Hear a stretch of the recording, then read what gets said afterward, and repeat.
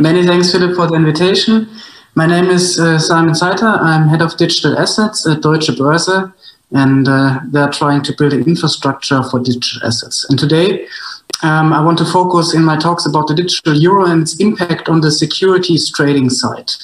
And maybe not even from the perspective of central bank digital currencies versus commercial bank digital currencies, but instead, to be honest, the question I get the most, and that you might also get if you are working in this space, is maybe what is different with this kind of new digital money, and why do the current systems that we have and the current account keeping structures, which are already digital, why do they differ from the digital euro?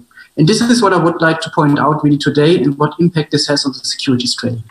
And therefore, I would go a bit back actually in the development of money, so to say. So in first beginning, when there was literally no money, people just exchanged commodities. Yeah, something which was working to some extent. But if you think of the purpose of money, for example, a storage of value, a cow is maybe not the best way to do this, because the cow will ultimately die and then your money is gone. So people started inventing money via trading other commodities that were working better. For example, gold, which was not dying, so you could reuse it. And then people started actually to coin this gold into physical money, as we still have today, by the way. But back then there was also some real value behind it, because it was coined in a material that bared a value itself. So what you had, what we today call actually a bearer instrument. The next evolution of money was that people didn't get the bearer itself, but something that was, and this is a very important step, referring to the value that is lying somewhere else. And why is this interesting? Because the paper money doesn't bear the value itself. And this is, by the way, very similar to securities. We'll come to that in a second. Of course, the paper itself is worth only a few cents. But if you print it in a very special way, it can be worth 500 euros, for example, or even up to really large sums in the US, where there were special bills that were printed back in the history. So the very important distinction here is that they moved away from the underlying asset, that if you bear something, it really has a value, whatever it's being coined in a way. And now it was just a reference to a value that somebody else granted for, and this was the central bank. The central bank granted for the value that was being printed. And then we moved further on to an account keeping system of that value. So you didn't need to have the banknotes itself that were printed, but instead somebody just told you that you have some money on your accounts, and this was the function of the bank. And this is already kind of digital process for a reference to a value that's lying somewhere else. But still, it's something that you can use to trade and to pay. And now comes something which is new, which is actually digital money. And I think now the question is, of course, how does digital money differ from the accounts? Because if you look at it from an end client perspective, from user perspective, he might have seen both values in a smartphone, whether it's a wallet or an account. Maybe a regular user doesn't mind. And there's one difference. If you look from the chronology perspective for keeping reference, you have the banknotes, then the accounts, and then the digital money. But in terms of similarities, the order is different. Digital money is much closer to banknotes than to accounts. And I will come to that in a second, really to make this difference between these two approaches. Because what you hold in your wallet as digital money is actually the money. In your accounts, you only have a reference of somebody who counted money for you. The banknote, for example, is something where you really hold the banknote in your hands. And similarly, if you have the digital money on your wallet, on your smartphone, or wherever, then you still hold the money with yourself. So this is the true difference. And to explain a bit further, I would try to come back to the nature of the account. When you think about, and I will explain why this is important for the whole topic in a second, yeah.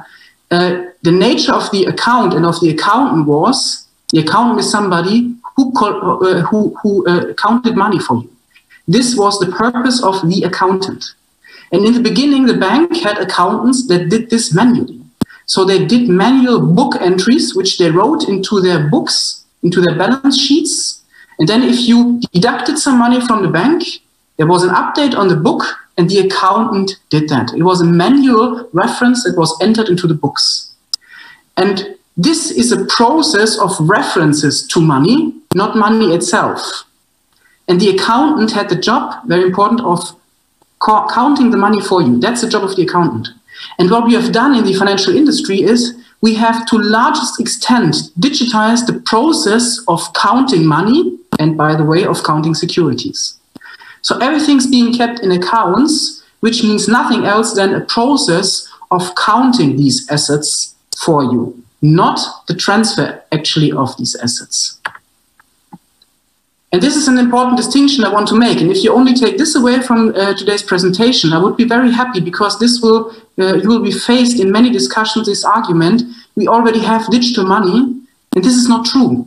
We have a digital process to count money, and this does not equal digital money. It's a completely different game. And to get this more abstract, we have created digital processes, and these digital processes are not digital products. And what we can achieve with DLT is actually that we digitize the product. And this is our ambition at Deutsche Börse. And now I want to show you how this impacts the security trading.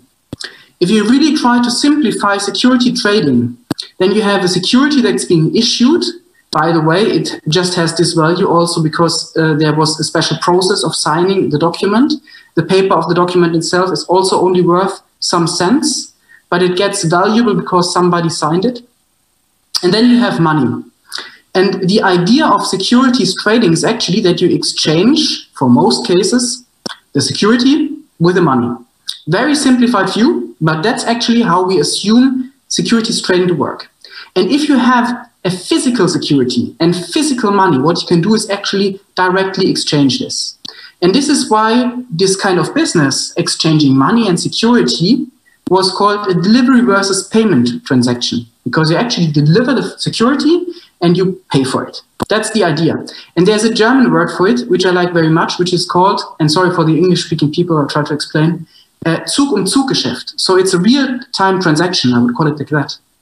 And the funny thing is, now let's look a bit into the more of the truth, how currently securities trading works. Because actually, it rather looks like this. And this is still a simplified view. And what you can see here is the effect of the account onto the process of buying securities. And that we've actually moved away from the idea of delivery versus payment.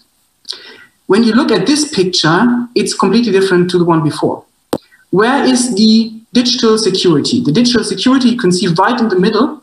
And the digital security, and that's a fun fact, will not move along the whole transaction. And that's why it only has one arrow going up. The digital security is today being issued to a large extent as a physical global node. So if you think that when you trade a security in your bank account, that this is all digital, this is not true. You still have a physical global node, and this physical global node is sitting in a vault, in a physical vault. There are people with machine guns that protect this vault because the security inside are, after so-called in rem law, really the security. And who owns this security has the value of the security. Similar to paper-based money, for example. And now this vault is being operated by somebody that is enabling the trading of these securities in a more digital process. And this is actually what a CSD is called, a central security depository, as the name says. Security is being stored centrally, but then the access is opened up by connecting to many, many different financial institutions. That's the purpose of the CSD that's often argued, and which is also part of our business at Deutsche Börse Group within the entity of Clearstream. So the idea is that, of course, if you would need a physical delivery of securities every time you buy a security, this would take much time because you cannot obviously physically deliver these securities. And due to the fact that they are, however, physically, what you do is you build up accounts that refer to the security. This is why you have a global node. The global node is representing all the value that one security issuance represents. And then you can book pieces of these security into accounts, and this is what Clearstream does. And Clearstream does this for banks. So there are banks inside that are financial institutions and then connect to Clearstream. And the idea of this approach is to enable a scalable trading, because this enables that they can connect to many, many different countries by connecting only to a few institutions, so to say. So our client base is much more focused on institutional clients. We do not have retail clients on our side. And then, but of course, if we book this onto the accounts of our clients, and these clients are financial institutions, they have accounting systems themselves. And even often it's not the case that there's like only one bank in between, or there's directly one bank connected that is connected to the retail client. But there are even some banks inside that also provide a certain mechanism of scalability via connecting to then many more different smaller banks. So what you often have is not only like one account keeping system of the security, but you additionally have at least one or two accounting systems of the securities on the one side and the money on the other side. So you ultimately have up to, let's say, 5 account systems. And what are these account systems doing? I'm coming back now to the history of the accountant. The purpose of the accounting system is to count the money or to count the securities in a yes, digital way, but everyone has to do that on their own. So imagine like digital accountants sitting on top of each bank, which have to collect and count the money. And this means ultimately that there are processes which take time.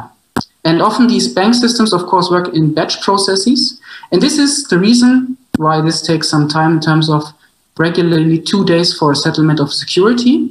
And we still talk here about a DVP, while quite obviously it's not a DVP anymore. Now, many people think we can solve this problem by doing this, because it seems so obvious, right? Now it's going back to the picture before to some extent, and we could believe, why not, if we have the digital money and the digital security, remove everything inside and then just bilaterally via a technical mechanism exchange? Technically, of course, possible. But there are some questions that arise, and I think that can hardly be answered.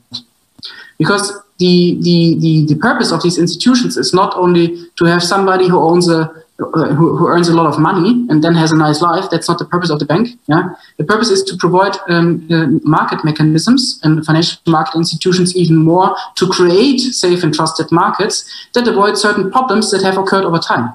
And if you think of direct trading, you can think even of movies like Wolf of Wall Street, where they sold like small bonds to private clients directly. This was like only one intermediary, and the people just didn't get what they buy. And it will be very similar if we organize a market in the same way. So, for example, who avoids information asymmetries? We have seen this. Telegram groups for pump and dump. This is not really how efficient market works. Who can guarantee if there's a technical error, even on the customer level? Who does still protect investors, so inform about assets and risks? Who is caring about avoiding terror financing? Who is taking care for fair pricing mechanisms? It's not the technology that will provide it automatically. And who is making sure that all these kind of technological pieces out there also connect with each other in a way that they are scalable and do not lead to technical fragmentation? So what we propose, this is something that I've shown previously, but I'm coming back now to this also from the money perspective. We think that there is a need for a digital asset infrastructure that still keeps the obligations and duties within some institutions, but we definitely see that our role as a CSD and Clearstream will change. And how does this change? You can see here what we call, yes, a digital security depository. So something where we enable our clients to issue their products as natively digital products. So this is not anymore about having references to something. What is being issued in this network of financial institutions is really a digital security and digital money. What kind of? Let's see. Maybe digital commercial bank money, maybe digital central bank money. We will see. But it's a natively digital asset that's being issued onto there. And then this enables a truly DVP. And what we will enable, when you come back to the picture before, is that in the back office, there is a direct connection possible between two end clients. So it's possible that if somebody buys a security from someone else, they'll have individual nodes on this network, but these nodes are being managed by their respective financial institution. And we try to make sure that the network is protected, safe, and also regulatory compliant.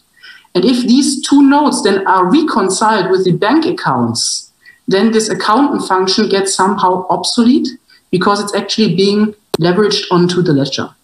And this enables then these two people to directly interact with other, but still keep the obligations of scalable capital markets by the financial institutions. So they can have a true DVP because the digital security is being directly exchanged with the digital money. This is possible within this network, but you still have the customer contact as is.